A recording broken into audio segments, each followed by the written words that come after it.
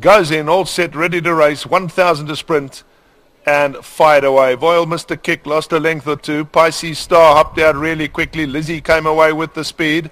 Pardesange back at the fence is being ridden along to try and hold her position. Up on the outside, Serena's Pride is going round horses too, and Ed's Angel wider out the track is showing plenty of speed.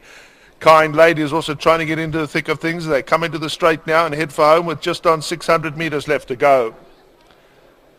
Straightening up now and heading for home, and Pisces Star brought the field for home. Lizzie's right there along the inside. Pardesange is back a couple off the lead. Ed's Angel's quite handy up towards the outside. Kind Lady's right in touch too. Pisces Star still rolls over towards the inside. Ed's Angel's trying to get into it. Pardesange is racing about 3 lengths off them now as they come down to the final 250. And it's Pisces Star galloping strongly over towards the inside, who's out in front and clear.